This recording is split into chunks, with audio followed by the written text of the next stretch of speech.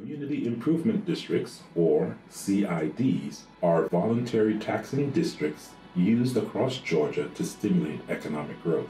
Commercial property owners can collectively decide to impose an additional property tax on themselves for transportation infrastructure, landscaping, and district beautification and public safety initiatives above and beyond those funded by city, county, and state governments.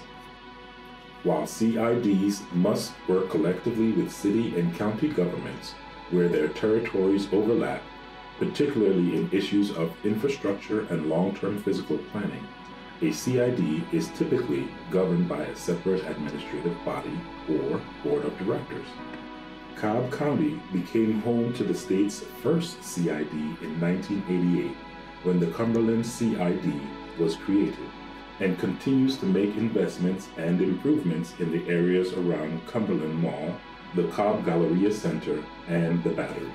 Close to the KSU campus in Kennesaw, the Town Center Community Improvement District has made improvements that affect students, faculty, staff, and visitors to campus on a daily basis.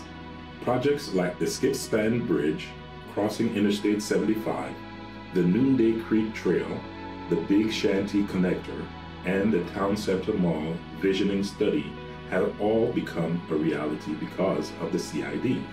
Near the Marietta campus, the Gateway Marietta Community Improvement District has embarked on landscaping and beautification efforts along the Franklin Gateway and South Marietta Parkway corridors, installation of flock security cameras along Franklin Gateway, and a new branded wayfinding signage program.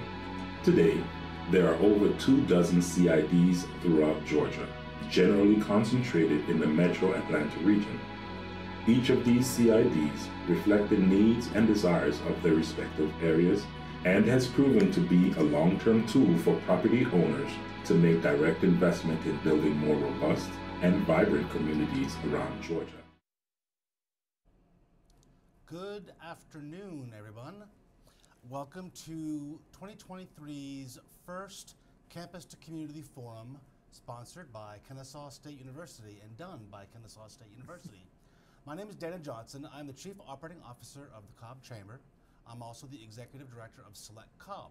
We are the economic development organization for Cobb County, where we try to recruit and retain businesses and talent here in our community, working with international efforts, workforce efforts, and our economic development partners across the county, region, and state. These forums are brought to us by KSU and their industry leaders, on-the-ground practitioners, here to discuss how the research and the teaching that is taking place here at Kennesaw State impacts and relates to the key industries and economies of Cobb County, the Atlanta region, Northwest Georgia, and the entire state. As you heard in the introductory video, community improvement districts have proven to be a valuable tool for long-term investments in order to help major commercial districts in the state invest in transportation solutions, quality of life, public safety, and other types of improvements that make them great places to live, work, and recreate. Our CIDs make positive impacts in our communities across the entire state. Today, we are delighted to have three amazing professionals. Ms. Tracy Stife, the Executive Director of the Town Center Community Improvement District. Mr. Bob Voiles, he is the Principal and Founder of Seven Oaks Real Estate. He is also a board member of both the Cumberland and the Perimeter Community Improvement Districts. And Dr. Tyler Reinagel, he is the Associate Vice President for Economic Development and is the Radau College of Humanities and Social Sciences as a professor in public administration here at Kennesaw State University. These forums are intended to be discussions. We're here to invite you to take part in this conversation. Please pose your questions for the panel in the live stream chat function. We will cover as many of your questions as possible. Today's forum will be framed as a discussion, So none of our planners are able to do their jobs in isolation or without the support and contributions of others. So I pose today's first question. I encourage them to rely on one another, to connect the dots, and to really create a conversation amongst the three of you. So the first one I'm going to ask for all three of you to chime in on. I'm going to start with you, Mr. Voiles. CIDs are somewhat of a unique asset to the communities that they serve, and the value and benefits they provide for an area are often not fully appreciated. From your different perspectives on the panel, can you please give me your elevator speech on what a CID is and kind of somehow what the concept is of what you do as organizations? Sure. Got this question first. Well, I have had the pleasure of serving on 2 CID boards and was a founding member of the Perimeter CID board. I'm a strong believer in them. I'm a business owner and a real estate developer. The advantage that CIDs offer communities is that it's essentially a self-taxing district where the authority or the community improvement district is actually authorized by the local jurisdiction to create this district.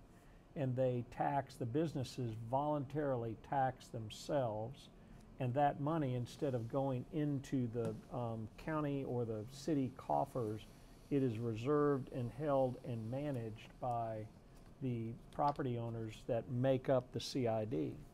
And what's important about that is that those dollars then are a way for to handle expenses or to do initial work, design work, and other things that an individual property owner could not do on themselves. So it's essentially, if you think about it like a Western town where everybody checks their guns at the door, because a lot of these people compete with each other. We do on a regular basis, but we check our guns at the door and we come together and sit down and say, what can we do? What's best for our community? Great. Tracy?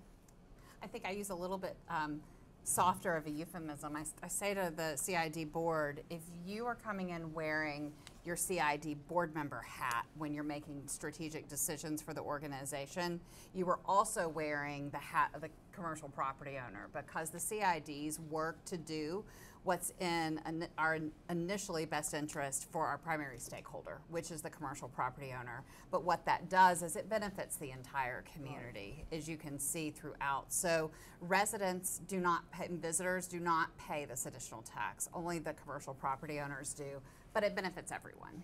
So I see our role as convener and facilitator. We oftentimes stand in the gap with projects where we're looking at how we can take something from just an idea and a vision to implementation and execution. And those things take a long, long time. I'd say the biggest thing that CIDs are able to do is bring communities to the next level. You know, Tracy has a video from the 1980s, I believe, of Barrett Parkway when Town Center Mall was under construction. The Town Center area is not new by any stretch of the imagination, but the work that Town Center CID, among the other 24 or so in Georgia, the work that they're doing is taking it to the next level. How do we take this community that we have and push it further? How do we take it to the next level in terms of transportation planning, in terms of places to recreate, bringing in new parks and new beautification efforts? So it really is about taking the community to the next level. Thank you all. You know, probably one of the most glaring questions that came out of the introductory video is, why would an entity decide to tax itself more? And you know, you are already paying your city, your local, your school board, and your state taxes. As a executive director, a board member, and a researcher, you know, what are some of the reasons why that you see businesses deciding this is a good thing for their best interest?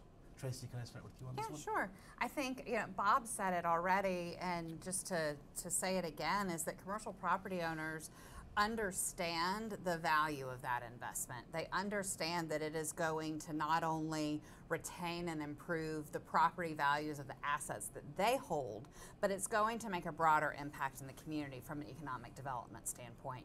Your community improvement districts in Georgia over the past 35 years have been in these commercial areas that have seen a lot of evolution and change. And With that has come the need for other entities to get involved, but the CIDs have really been the primary driver in those communities doing the visioning and master planning, then partnering with people at the local, state, and federal level to accomplish projects. Great. Bob? Yeah, I'd come at it a slightly different way, and the reason for that is that elected officials, no matter whether you're at the state or the county or the city level, respond to voters, and business owners are not always voters. A lot of the business owners live outside of the political jurisdiction. Some do, some don't. But so what happens is that when the city is trying to decide to allocate scarce resources in their budgets, they tend to listen to the homeowners and the folks who are voting over businesses. And so what we saw at Cumberland, and we saw this at Perimeter, which are two of the largest employment districts in the state, is that our needs, our traffic needs, and both of them were really created initially to address the lack of local connectivity within those markets. And as they've gotten better, they've now done a lot of other things. But the issue was we didn't have a voice at the table. But when the elected officials said, well, if you want to tax yourself and use those dollars, that's okay with us. And so that's how the CIDs ultimately got the what I would call the rocket fuel that kind of helped spring them forward. I echo both sentiment there. It's really that operative word of investment. It is an out-of-pocket expense now, and this year, yes, absolutely. But what you get as a result of that is driving up your property value. It's driving up, if you're a business, the foot traffic that you're getting, the retail sales. It's really just a short-term cost for a long-term benefit. And the investment that business owners are willing to make in that region speaks volumes to how much they want this to succeed. So I think just looking at it as investment, that's what it's all about. Well, and at Town Center, we can take one of a property owner's dollar and turn it into 12 on average on an infrastructure project. So that is a pretty significant return on investment really for any type of project that you're looking at. And for us, the infrastructure piece of getting people to point A to point B, not only to their businesses, but through the community to where else they're going to go in Metro Atlanta is the cornerstone of what we do 25 years later. Tracy, I love that you brought that up, and I'd love you and Bob to talk a little bit about how do you take that $1 and turn it into $12? That's a really great point. I think it's very interesting on how you leverage money. Well, I'll let Tracy go first on this one. Those dollars come in, and for Town Center specifically, we do not have a city inside of our boundary line. We're in fully unincorporated Cobb County, so we don't have a city tax on top. In Perimeter and North Fulton and some other CIDs around Metro Atlanta, you do have cities inside CID boundary lines. But for us, those dollars come through the property tax, and then we collect it, and then we take that and we do things at the beginning. Right. We do concept design, master planning, preliminary engineering, and then right-of-way to help forward projects. And so then we work with the county at the local level for SPLOST funding or other DOT budget funding or Parks and Rec funding in order to execute on projects. And then we partner with the state and federal partners at DOT and others to complete projects. So it's really a concentric circle philosophy of investment that the CID and the commercial property owners are putting their dollars in first and saying, look, we've got skin in this game, which then allows us to go to these entities and say, we have a plan, we have partnership, and we need you to partner with us. And so it's an attractive model because we're able to bring that money in at the beginning in order to leverage it into even more. So really it's a commercial property owner showing the leadership and vision, investing in an idea, and then leveraging the state and federal dollars in order to see it come to fruition. Absolutely. Yeah, and maybe another way to look at it is before these CIDs were put in place is that the local development community might go to the applicable political jurisdiction and ask for something, and then so they go back to their budget process, and their local highway folks, in that case Cobb DOT, say, well, we don't have the money to do that this year. We'll look at it in 3 or 4 years. And you know, if you're running a business and you have certain issues, whether it's traffic, it could be a whole host of things, you can't wait 3 or 4 years. You might not be in business. And so as Tracy was saying, it's real important to see that the CIDs are basically provide seed money, seed capital to do things like planning, working with the city, we partner with our political jurisdictions, but we do a lot of the initial work that then moves us to the front of the line with Georgia DOT when they're spending their money. They know that we've already got our act together, and so our projects, instead of sitting down here, are moved up closer to the top.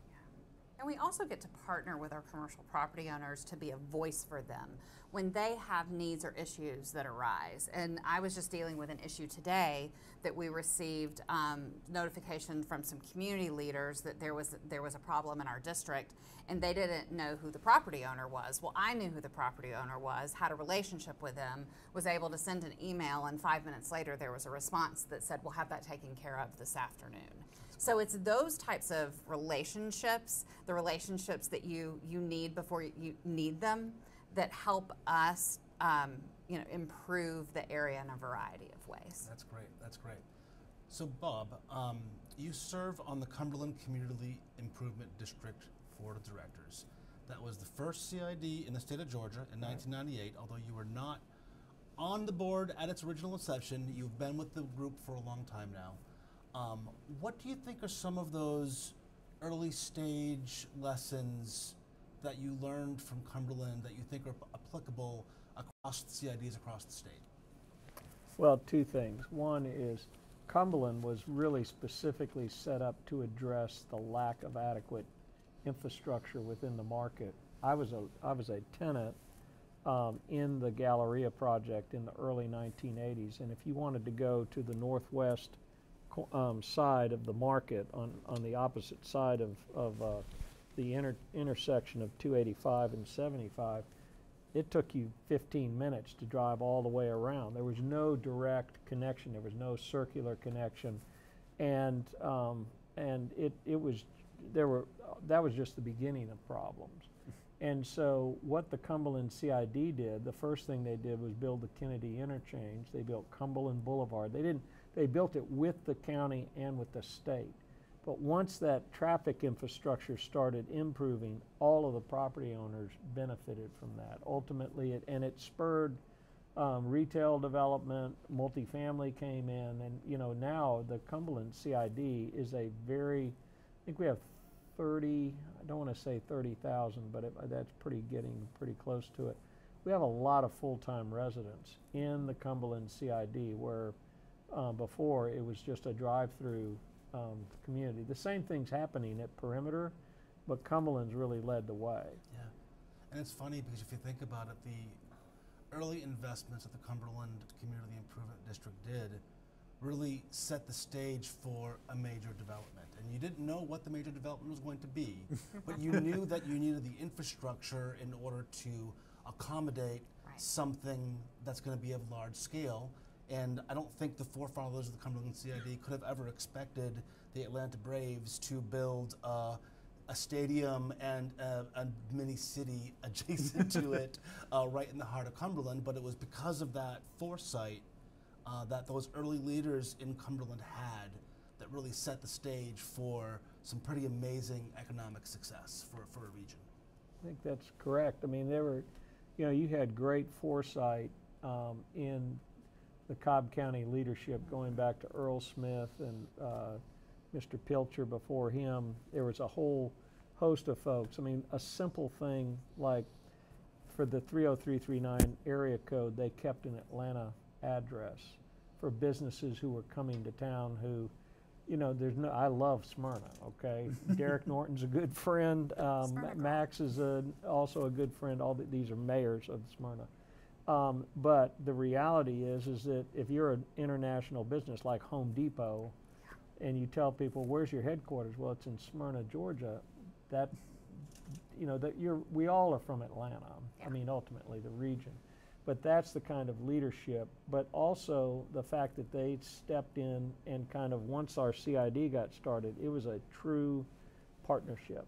And that's why Perimeter, actually we came over and visited with John Williams and the original board back in the mid to late 90s before Perimeter was founded, because we basically followed the Cumberland example. Great. So Tracy. Yes. I know being an executive director for a CID is not always the easiest task. It's not like you can go out, because you have an amazing team, you really do. And you can't go out and just, it's not like you can go to KSU and say, hey, do you have a nurse or an accountant that I can hire to come in and do this role? Because that's not really what a CID is doing. Yeah. So when you're kind of looking at your overall staff and what the needs in order to best help the property owners succeed, which is what you're trying to do, what are some of the characteristics of a perfect person to be part of your team? So one, yes, I have an amazing team, and I am incredibly grateful for everyone that is on staff at Town Center. And we have a small team. I think that that's a surprise to a lot of people, that CIDs do not have large staffs. Right. We have a staff of 5, including myself, that are full-time, and we run 2 organizations. And we manage a budget of just under $8 million and have 496 parcels and 275 owners that we report to in Town Center. And so it's complicated. And so I think that the number one thing that you need is the ability to be flexible. And you need those skills that I hate calling them soft skills, because they're not at all, they're necessary skills. Someone said to me, I have my master's in human organizational development, and they said, do you regret not going into your field and getting that major? And I laughed. I said, I use my degree every day.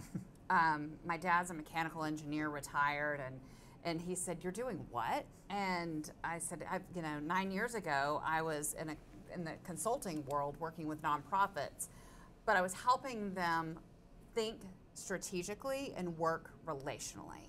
And those are the skill sets that you need, I think, as team members of a CID and really any organization. We have more than 25 consultants that we work with who are engineers and planners and surveyors and economic development experts and all of those people who are way smarter than me personally. But what they bring is, it's so much to the CID experience, because we need all of those people in the commercial development community and beyond in order to be successful. So I think you need you need a little grace, a little grit, patience, and the ability to be a good communicator and work with a variety of different people in a variety of settings. Great. And I would add, talking about Tracy's team, they're dynamic thinkers. I'm putting on my hat as AVP of Economic Development here at the university. We don't pay taxes. We're a state university. We're not the commercial property owners that are paying into the CID, but your staff ingratiates me into these conversations knowing what an integral part of the community the university is. They do it with Wellstar and with CHOA. So to be able to think in that dynamic way, yes, our money is coming from commercial property owners, but the impact that has goes far beyond just those that are paying that millage. We're one of the few CIDs, Midtown is another example, that has a large university inside of our boundary line. So all of 43,000 students at KSU are in Town Center. They are not in the city of Kennesaw or Marietta. They may live and come in, but this is their place. And so the university and other public entities do not pay into the CID, but benefit from all of the work that we do. So there's a lot of collaboration that goes on with our master planning and road projects and a lighting project we're doing on Chastain Road right now. So we definitely couldn't do what we do in a vacuum. And my team's awesome. I love my team. Yay, team. They are, I'll vouch for that. And the business community really benefits from KSU Absolutely. being here as well, because the workforce they create is vital to all of the business's success. I'm going to remind everybody to please, if you do have any questions from the live stream, please go ahead and put it in the live stream chat so we can make sure we are addressing your questions as we continue with this conversation. The next question, Tyler, I'm going to ask for you because you are a researcher and a academic in the area of local government management and finance. So as you are more aware than anybody else sitting around this table, is that there are a lot of levers that go into local government financing, and there's a lot of actors that are involved in the process. Can you talk a little bit about how CIDs differ from, say, a chamber of commerce or a development authority or a special taxing district or the other entities that kind of play a part in the overall financial makeup of a city or county? Absolutely. So more than anything, economic development is a team sport. Clearly, we're good at it here in Georgia. If you look at every metric and any indicator, we're good at this game in Georgia. But each of those actors takes on a different role and a different responsibility. Coming from the chamber world, chambers are voluntary professional organizations. They're 501c6 nonprofits. They don't have governmental authority. They aren't paying for infrastructure. But chambers are really driving that desire to be a part of the community, to be a part of something bigger. Development authorities are fundamentally public entities. They are creatures of the city and county governments where they exist, and they've got the legal tools and resources for site selection for new companies that may be considering coming to Cobb County or to Cherokee or Paulding or Bartow County, wherever they may be. They can help with that site selection. They can help with incentive packages and work on tax ad valorem tax incentives. So they've got these legal tools that a lot of other organizations don't. We look to our CIDs. Obviously, these are voluntary taxing districts that are looking to take their communities and their regions to the next level. Cities and counties, by and large, are going to have economic development directors on staff. So they're going to have those resources to get into planning and zoning, to get into permitting, to make new businesses a reality, to really allow entrepreneurs and small business owners to focus on what they're doing, and even larger companies focus on what they're doing, not navigating the bureaucracy. So none of these actors can really exist in a silo. None of them is going to be effective in getting and growing business in our community by themselves. We've got to work together. We've got to be having conversations about who can bring what to the table and how we can get it done quickly and efficiently. So if I'm a business owner or I'm a property owner and I want to be part of a CID, is it based upon how many employees I have that I have to do an assessment? Is it based upon my gross revenue? Like, how is the funding structure set up for CIDs where you can actually generate the revenue in order to make these improvements? Anybody on the panel? I'll defer to Tracy on membership. Well, it has to be 51% of commercial property owners in a geographic area representing 75% of the value. And you have to get that majority of the commercial property owners to agree to tax themselves. So that's the way that you set it up originally? Yep. Okay. And so then that money is collected on top of the property taxes. Right. And so it comes through the county or that taxing entity back to the CID. So it's a property tax ad valorem. Yes. And how does it get approved every year? How do you set this number? We have these amazing board members that are all commercial property owners. And then there's a designee of the county or a city if there's a municipality. And those board members are the commercial representation of all of the property owners in that geographic area. And so they set the millage every year based on the millage rate that the county sets forth. So once the county proposes its millage, then the board determines what that millage can be. There is state enabling law that has a certain number that is a max for millage. And then in Cobb County, we have a millage max of 5 mills. And I believe all of the CIDs are taxing at 5 mills All right three. now. All three. In Cobb. Yeah, in Cobb. Cumberland, Perimeter's at 4. And But a lot of terms there that I know from years of teaching public finance make people's eyes glaze over. Right. Talking about ad valorem, just fundamentally meaning on value. So it is the value of the property that you have that determines what that tax rate, and then Tracy used a key operative term there, millage rate. Millage rate is $1 of tax for every $1,000 of assessed value of that property. So it's something that can fluctuate year to year. It's not like a flat membership due that somebody's paying or a percentage sales tax that you pay when you go to the store. You have to look at these formulas so that high school algebra comes into play there to understand what your needs are, what value you've got, where does that millage need to be. And we saw our millage rate go down actually after the 2008 recession that went on for about 3 years. We saw millage rates probably drop. This was the perimeter CID is actually split between DeKalb and Fulton counties, and we now have 3 cities on top of those 2 counties. And so, but it went down probably about 10%, and it's recovered since then. But you know, so when we're planning our budgets, we go through, we make the staff presents a plan for the next year, and then only then do we vote on the millage. And we do not put projects in our pipeline that we do not have the funding for in terms of our percentage investment. Like I said, CIDs come in the beginning. We typically fund those first dollars in anywhere between 5 and 10% of these large infrastructure projects. But we also fund 100% of things like landscape maintenance and beautification. Our CID spends nearly $1 million a year just on maintaining 22 miles of curb and gutter and roadway throughout town center. And that's a dollar amount that the county isn't having to contribute in order to maintain those roadways.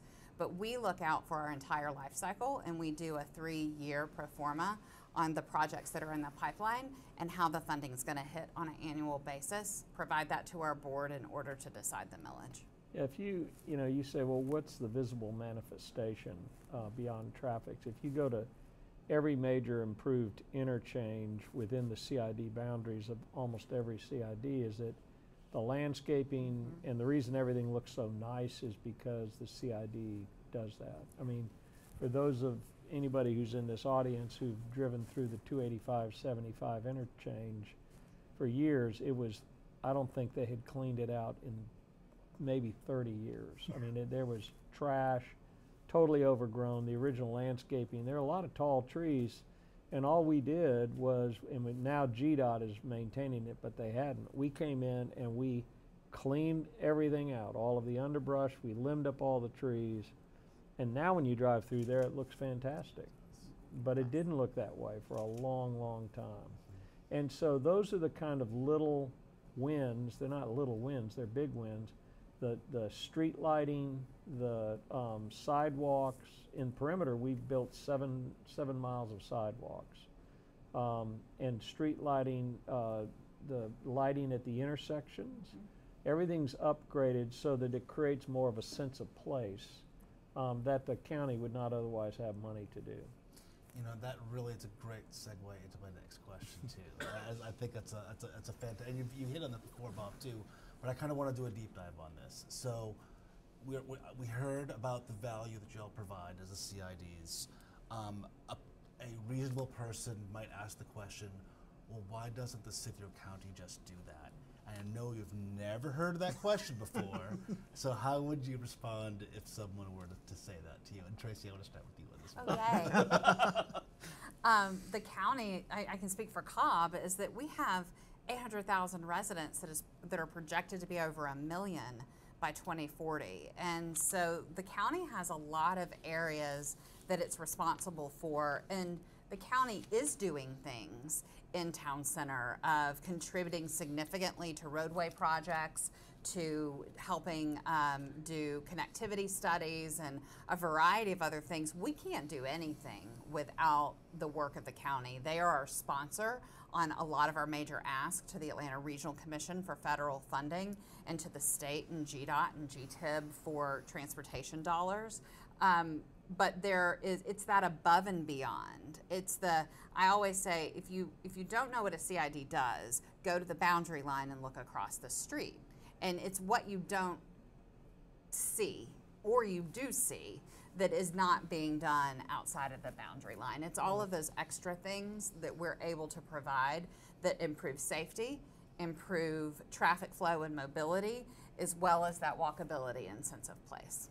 Yeah, I would say that we're able to notch it up a little more than what the county might otherwise choose to do, because they're spreading their dollars across a wide swath. And you know, the county was absolutely a partner in making the Braves deal happen. I mean, you talk to the CDOT folks for about 2 years, they focused almost all of their dollars, or a huge chunk of it, to doing the improvements that made things work for the stadium. So, you know, they've always been partners, but we are able to come in and, I would say, almost put the frame around the picture. You don't necessarily see the frame, but as Tracy was saying, is that you notice it when it's not there. And that's when you look at somewhere else. You say, boy, this is nice. But that's what we like to do. I think it localizes it a lot more. You know, if you look at Cobb County and the 3 CIDs that are here, as Tracy said, this is a county of 800,000, quickly on its way to over 1 million. The county's limited in what it can do in such a wide area, whether you're looking at Kennesaw in the town center area, Cumberland in the Battery, get to East Cobb, get out toward Lost Mountain and West Cobb. It's a very dynamic community. You look at the board that Bob sits on is in Fulton and DeKalb counties, 2 of the 4 largest counties in the state. This allows you to channel that energy in the roads in the past that you're driving every day, the restaurants that you're going to at lunch, the roads you're having to take to get your kids to school. So, you know, I don't look to my city councilman or my county commissioner to know exactly what challenges I face getting from here to Town Park across the other side of 75. Having a CID that's more localized and able to channel those energies into the day-to-day opportunities that exist really adds a lot of value that you wouldn't necessarily see if you were looking county-wide in Fulton, DeKalb, Cobb, or so many others in the metro Atlanta area. Yeah, I'll put my old community development hat on for a second. You know, well, you have to tell us what your old job was. Speaking for a city or county, they can't provide preferential treatment to any one area. If they're going to do something really nice for one area, they have to do something really nice for all areas. Right. So CIDs really step in and help make that elevation where you can really set your area apart while not impacting kind of the fairness factor that governments must be concerned about in what they do on a day-to-day basis. Yeah. So, you know, we are talking about very urban areas in the state right now. Do you think this model is applicable to a smaller city in a non-urban area of the state? And how do you think that would function a little bit? I think oh, go ahead. Whomever would like to talk. Well, no, I'll just say, Yeah, look at I think it depends upon you know, you can only do as much as you can raise revenue. Yeah. And smaller cities, the business improvement district in downtown, you know, those have been around a long time. And so, but when you look at a jurisdiction, we see this even with some of the smaller CIDs in Metro, is that their budgets may be $700,000 a year. Perimeter's $8 million, Cumberland's $8 million, I mean, Town Center's $8 million. Those are big numbers. Downtown and Midtown's budgets are even higher. But you go out to some of the outlying districts and they're smaller, so you have to be more realistic about the projects you can put together. So, you know, the question is, can you have as big an impact? But if you have a specific target that they want to do, it's like South Forsyth has created a CID in the Deer, and it's the commercial properties are all spread apart. They have to be connected too. You can't just have disparate parcels connecting. And so, if that commercial district is not tight, relatively tight, it's going to be very hard to set it up. And like Gateway Marietta is the 3rd CID in Cobb, and while it's in the city of Marietta boundary, it's much smaller, and they have a strong focus on safety and bringing in flock cameras and things to improve that Franklin Gateway corridor. And they do very specific projects around beautification and safety that have transformed that corridor. So I think that if you have the contiguous property owners who are willing to come together and they're able to leverage it in a very finite way, that those smaller communities can make an impact. And I think CIDs, unlike some of the other actors that we talked about earlier, if you look at development authorities, their roles and their functions are pretty consistent from development authority to development authority. Same with chambers of commerce. The CIDs, I think if you look at all 30 plus of them across Georgia, they're all very much directed toward the needs and desires of the property owners within their boundaries. You know, Marietta being the perfect example, the priorities there are going to differ than what you see in Cumberland, Perimeter, Town Center, or any of the others. So I think there's a unique ability for the CIDs to really define themselves. With that in mind, I think taking it to other communities in Georgia is very plausible. You know, the challenges that you face in Savannah, Albany, Macon, Columbus, Valdosta, they're going to be very different than what we face in Metro Atlanta communities.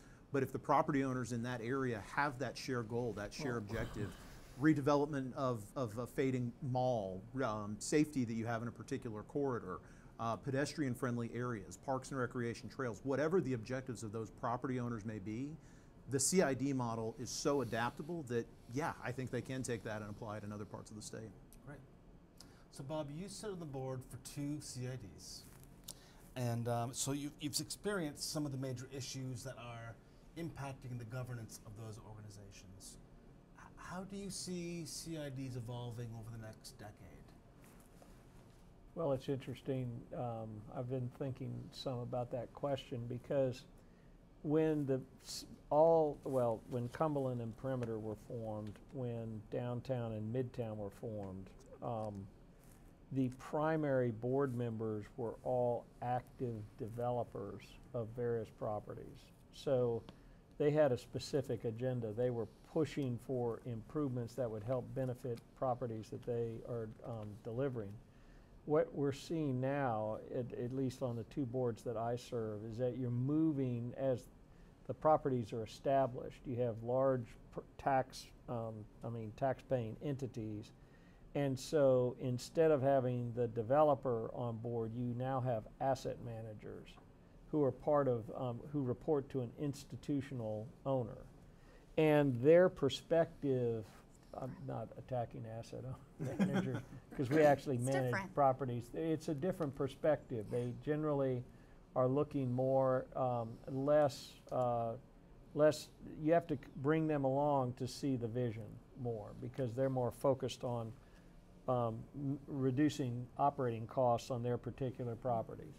And so I see that as kind of the challenge for CIDs going forward. But when you have folks like Tracy, Kim Menifee down at Cumberland, these are the executive directors. Ann Hanlon over at Perimeter, and Jim Durrett at Buckhead.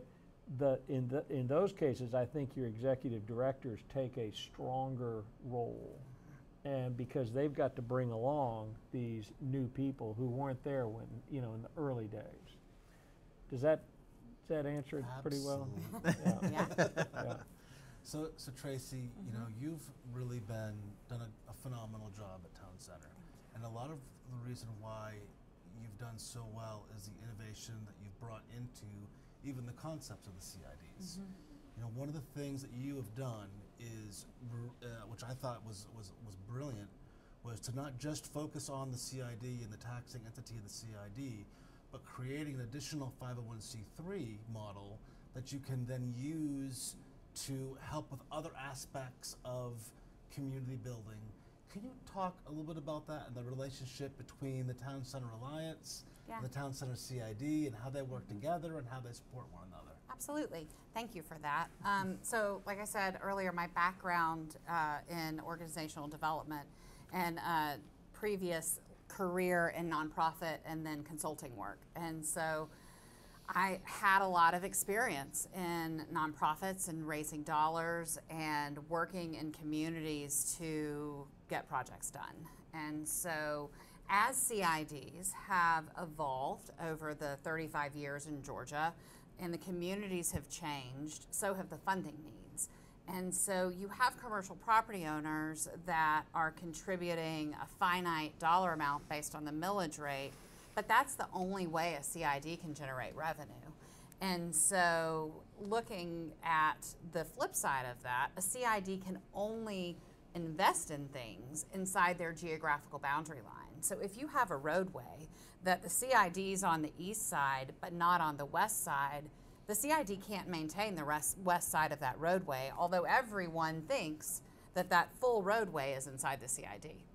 And so the tool of the Alliance is simply another way to forward the mission and the goals of the Town Center community. For us, we brought in the CID originally and 25 years ago, and then 6 years ago we created the Town Center Community Alliance, and it started as a strategic way for us to seek funding from other revenue sources, so philanthropically through sponsorships, events like our Noonday Shanty 510K, which is coming up next month, but also to allow us to invest dollars from in places that are very much in line with the projects and priorities of the CID, but may not be right in our boundary line. For example, we can be involved in the 4 miles of trail that's being constructed from the city of Woodstock down to our Noonday Creek Trail at our boundary line. But the CID could not put funds into that because it's outside of our boundary line. But because of the Alliance, we have the ability to partner in other ways. And what it's done for us is help create that sense of community. CIDs still have the basis of their budgets in infrastructure because those are our big projects. South Barrett Reliever Phase 3 is under construction for us right now. That's a $43.5 million project. And so it is, big numbers, big projects, long-term gain. But what we also have are our placemaking projects. We were the first CID to have bike share, and we established it 5 years ago. It had the highest ridership of any bike share in the company's fleet in the entire United States. And then we partnered with Cumberland, with City of Smyrna, with KSU, and other entities to connect those programs. And we're working on a model with them collectively to create a regional bike share program that connects over 22 miles of trail all the way from City of Woodstock, City of Kennesaw, and Ackworth down through KSU and Town Center to the Kennesaw Mountain Battlefield, to the trails in City of Smyrna and Cumberland CID, to the Silver Comet, and eventually the Beltline. So when you think about the ability to do more with not a lot of additional resources, the Alliance's budget is less than 10% of the overall budget of the CID. But the impact we're able to have on those dollars is incredibly significant. And it gives community residents, students, tenants who feel that this is their home and their business has been here for 25 years, they get to be a member and be engaged in a different kind of way. So for us, it's been a huge win-win and a very successful endeavor. And Jennifer Hogan on our team continues to lead the work of the CID and the Alliance in our community. So Tyler, if I'm a student at KSU or Georgia State or Morehouse, what was the best way for me to get plugged in with the CID and see how I can get involved? Well, I think keeping in mind open beyond your field of study. As you hear in these projects, this is not limited to political science. This is not limited to public administration. I know our College of the Arts students had done some work with the Town Center CID in the Master Craftsman program. Thinking about the built environment, if you look at architecture programs or construction management programs, just think holistically about where you fit in to community. And I think thinking about yourself as part of a bigger effort, a more dynamic, a more complex effort, and thinking about how you can further your own education in that is an opportunity. If you're working on a degree in public administration, take a class in historic preservation, because inevitably you're going to face those kind of challenges. You may not be an expert on it, but you understand how those dots connect. You understand where those worlds are colliding and how it results in, as Tracy was talking about, that broader idea of community. It doesn't end at a jurisdictional boundary. It doesn't end at some road that you cross. Community is dynamic. Community is complex. Understand where you and your studies and your passion and your enthusiasm fits into that. I study public budget and finance. It is not the most thrilling thing in the world. I am the first to admit it. But I like to be able to play a role in understanding where it fits into the work that Tracy and her team are able to do, that Bob and the teams that he's got at Cumberland and at Perimeter are able to do. Understanding where you fit and being able to work collaboratively and constructively with those that know more than you do. I think that's really the crux of it. So I got a great question from the chat about your favorite project that you've worked on. I'm going to ask it, obviously, for Bob and Tracy, what is your favorite project? For Tyler, I'm going to change that a little bit. And what do you think is what do you, some of the powers of the CID that would be innovative, that would be that kind of are innovative and exciting that you think is different? So, Bob, let's start with you on your absolute hands-down favorite project you have worked on as a member of 2 CIDs. And I don't mean to put you on the spot and have you pick between the 2 of them, but. Well, no, I have a favorite project, and then I have a most impactful project. Excellent. Okay, Let's hear so the most impactful project, which is still being done, is the 285 400 interchange. We started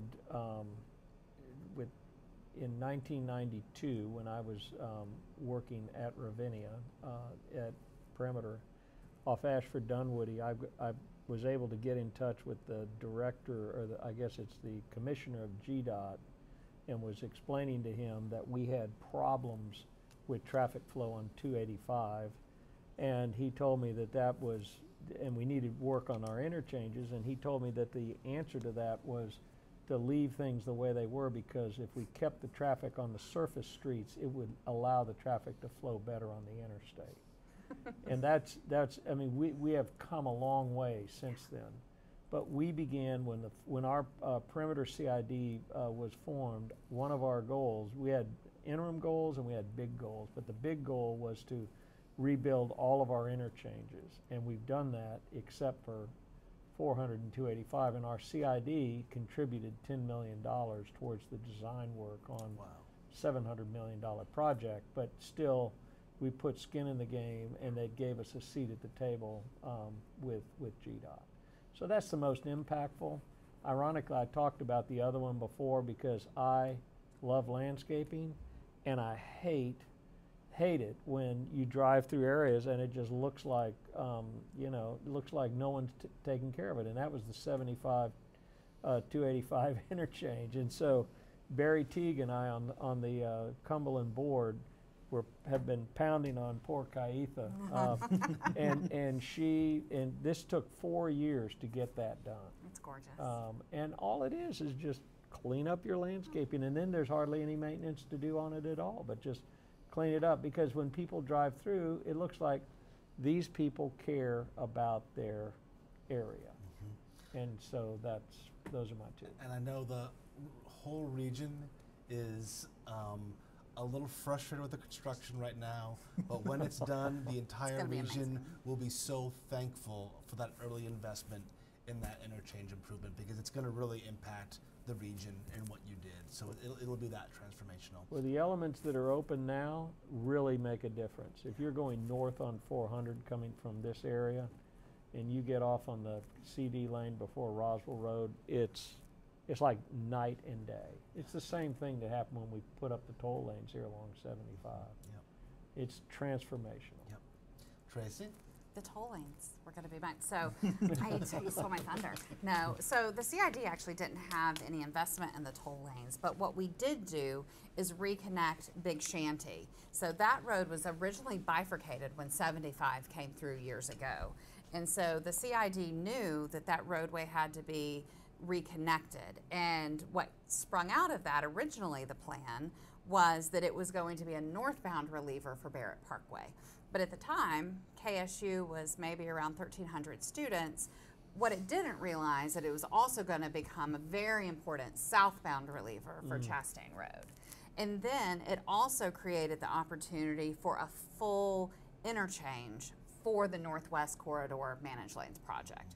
And that has been a significant project to not only get traffic moving through, but getting the general purpose lanes moving faster. It has reduced rush hour, both AM and PM, significantly. I think by an entire hour on both ends, if I'm correct at those numbers.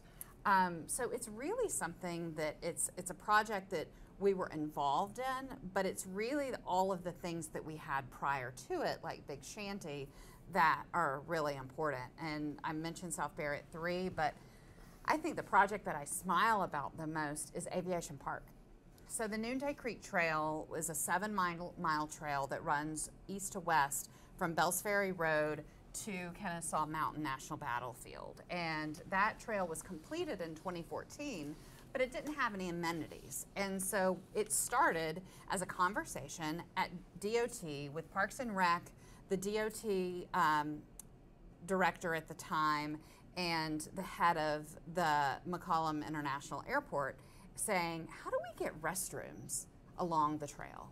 And we knew we had 3 acres at the end of the runway that was Cobb County owned, that the CID and then the Alliance could partner with to create originally restrooms.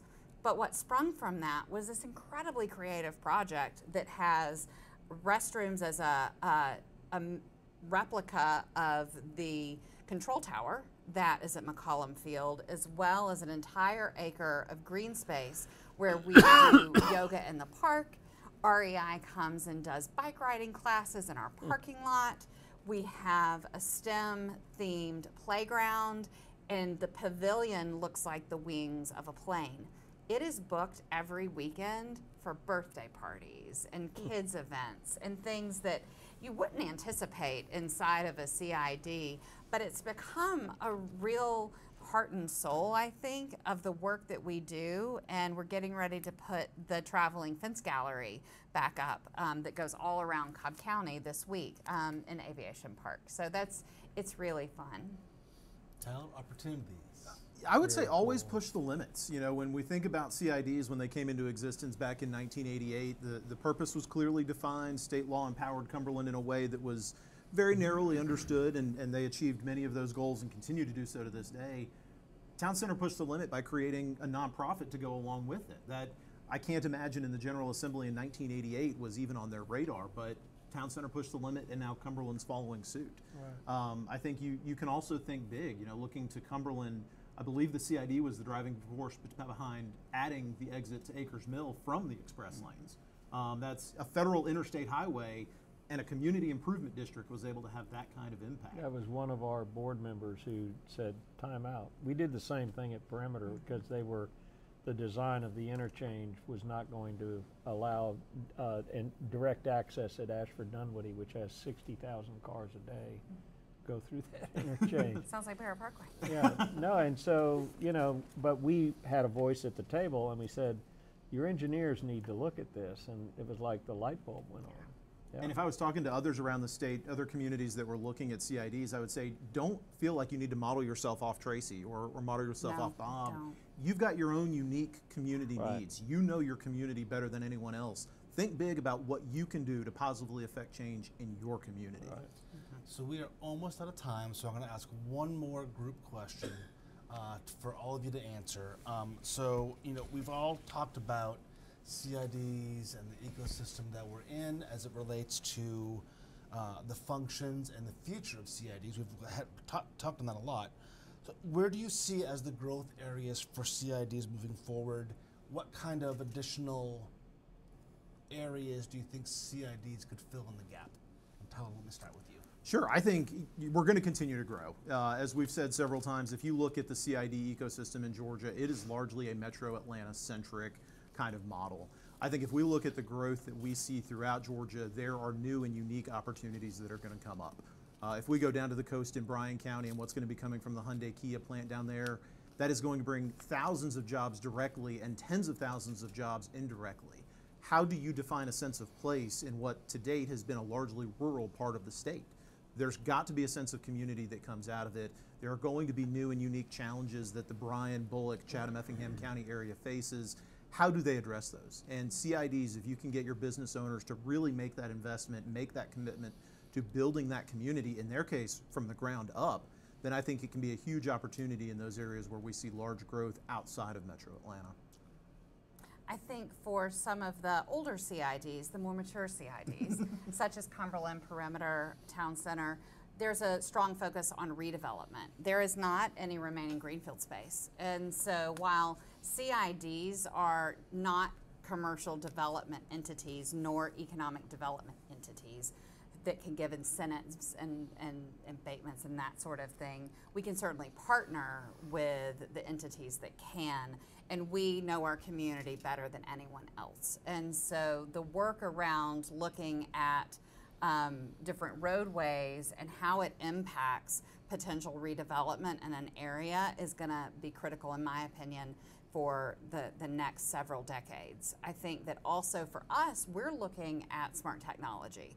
We are not designing a roadway that is not a complete street, that includes vehicular, transit, pedestrian, and bike paths that are separated from the roadway, because you really don't want to get in a bike lane on a 45-mile-an-hour road that people drive 60 on. And so then we're looking at all of those developments, but more importantly, the technology around it. So we are partnering with the Atlanta Regional Commission on electrification study based off of the recommendations that have come out of the state and also US DOT, but we're looking at different modalities. We're not looking at companies and how it's priced. We're letting all of them figure that out. But we're trying to figure out, okay, this is the technology that's on the ground now. What's going to be needed in 5, 10 years? And that's a hard question to answer because we don't know what's coming. But we don't want to invest in infrastructure today that's going to be outdated by the time we get it completed. So that, along with looking at freight and logistics, we have 75 corridor coming through our CIDs, which is the busiest freight corridor in the state of Georgia. With the widening of the port in Savannah, it's even more critical. And so it's not only how do you get truck traffic through our districts, but how do you get all that curb traffic, all of our Uber Eats and Amazon deliveries and the things that we just get on a regular basis to our doorstep more quickly and effectively, while at the same time creating that sense of place and walkability and community for all of the residents that are now living in these commercial districts.